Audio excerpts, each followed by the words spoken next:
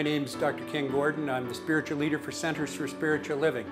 And I'm here to do the principles and the value themes for 2016 for the month of October. And our global vision this month, what we're working on is global transformation through individual transformation. What a better way can we do, and how better can we do it?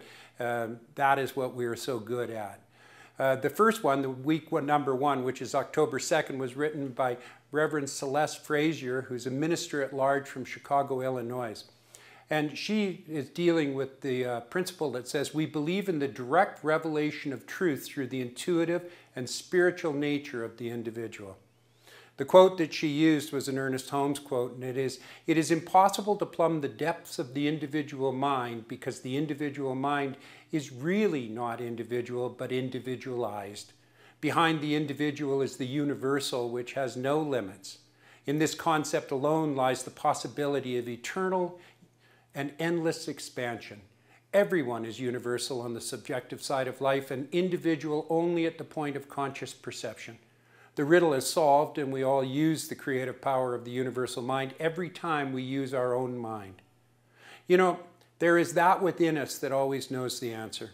We know this. We know it from our own experience. We can test it out. If you have something that's quizzical inside your mind, you can go out and you can ask people what they think. And when they give you their response, you know internally whether or not that's the right answer or not.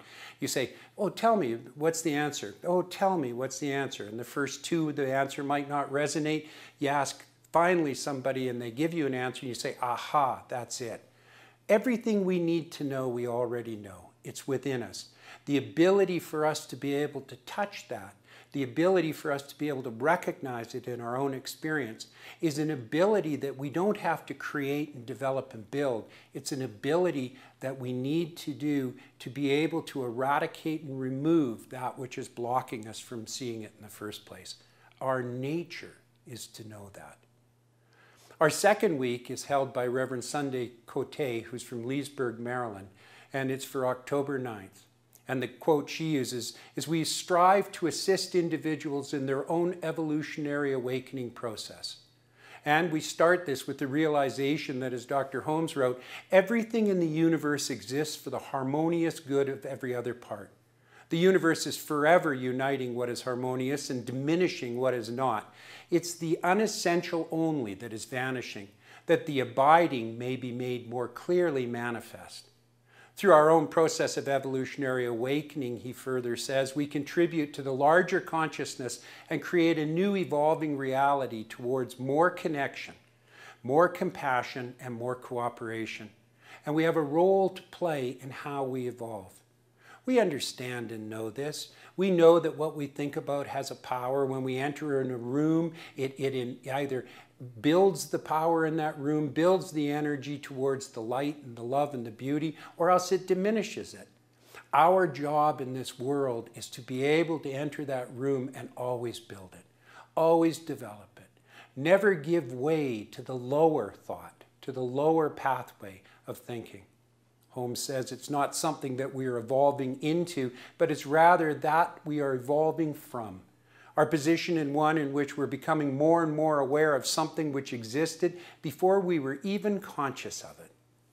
This is our true nature and who we truly are. Our third week is October 16th, and it's held by Reverend Trish Hall from Metro DC, Washington, DC. And hers is, we believe in one indestructible, absolute, self-existent cause.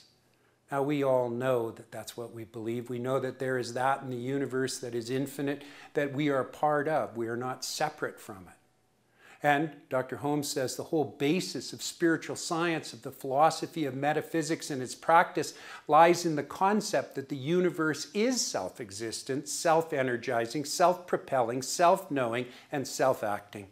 And that everything that is takes place within one infinite self, which is undivided and indivisible, but which out of its own unity creates this vast multiplication of itself, this great variation of life. This is the truth of who we are. We fit into a mosaic in life, and if we were to remove the dross of our own belief system, our own limited thinking, our own fears, The end result is that we would fit into that mosaic in perfection, and the result would have to be a world that works for everyone. This is the connectivity and connection of all of life. Dr. Holmes says there's no such thing as creation. All there is the forming in mind of a thought image which is substance itself, love and law. We can't get any clearer than that. Remove that which ceases to work for us, and the end result is we're left with that which does. This is the great blessing of this universe we live in. And at some time, in some place, in some state, what is going to happen is the world is going to awaken to that realization and that knowledge. Our fourth week is by Reverend Jane Westerkamp from Bonita, which is San Diego, California, and that's for October 23rd. And it is, we encourage our community members to live courageous, fearless lives and to be passionate about its possibilities. This is a teaching that is inspirational and educational in its nature. We don't tell anyone anything. We awaken something within them that they're already aware of, that they already know. And what we hopefully do is provide them with the courage and the understanding to be able to step into their true selves. And when they do that, what happens is everything they seek is attracted to them. Everything that they do not want to have in their life, they are taught to pull their energy away from, to pull their intention away. And the end result is it slowly begins to dissipate and disappear and no longer exists because it doesn't exist in the mind of spirit in the first place. Dr. Holmes says, everything in the visible word is an effect. Once we realize and live from the understanding that all effects are the result of an idea, which is the real cause behind all effects, we begin to see the world through new eyes. We all know, as though something inside were forever telling us that we were created not only to live and work, but also to be happy, purposeful, and enthusiastic. This is the truth of what our teaching is about. It's to bring joy to the world, and that is not by creating the joy, it's by eradicating that which is unlike joy in our experience in life. Holmes goes on to say we should always be breaking down old patterns of thought and creating new ones for a greater vision, a greater idea. It's like Dr. Barker saying when he has a problem or a conflict in his life, he would say, Barker, you need a bigger idea. This is precisely what we in the world today need. It's a greater idea of what life is, what it's possible, what is potential out there. And this is the motion and the movement that we do. October 30th, and it's by Reverend David Robinson from Centers for Spiritual Living, Redding, California. And his quote, or his principle rather, is it would be difficult to believe in a God who cares more for one person than another. Quote that he uses is the greatest lesson we have to learn is the unity of love and law. The necessity of law in shaping a divine individuality and the necessity of experience in awakening to this divine individuality. God is love and God is law. The love of God is omnipresent and the law of God is omnipresent. The love of God is the divine givingness of spirit, the eternal outpouring of spirit through its creation, and the law of God is the law of cause and effect, which says that we can have only what we can take.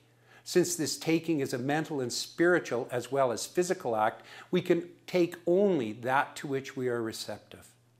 This world is filled with an abundance that is awe-inspiring. Everything we need is at our fingertips and our hands if we're prepared to accept it.